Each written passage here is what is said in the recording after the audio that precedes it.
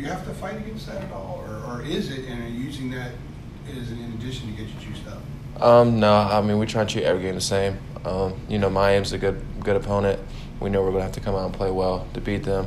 So we're just trying to lock in this week and, focus and get ready for the game. We treat every game the same. We're trying to, we have respect for all our opponents. So I don't think that's a thought process. What have you seen from Miami that poses a bit of a challenge to you guys? Their skill players are phenomenal. I can't remember the receivers' numbers, but they have a few that are electric and make plays. 13, he's a physical back.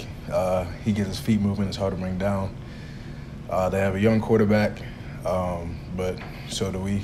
We saw both of them make mistakes, but they were both kind of able to make things happen as well. So up front, I want to say they have two young tackles that are playing, and Florida's D-line obviously got after them with their 10-sack performance, so I'm expecting them to be a lot more improved than they showed in the first game.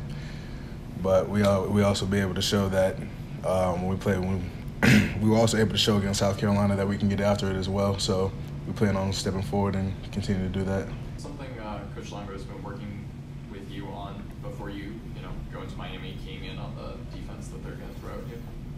A lot we've been working on is just knowing when they're blitzing. They bring a lot of pressure in that defense, so we've been looking at a lot of their blitzes, things like that, and also just staying calm in the pocket. In the first game, I moved around a little too much, like I said, so just staying calm back there.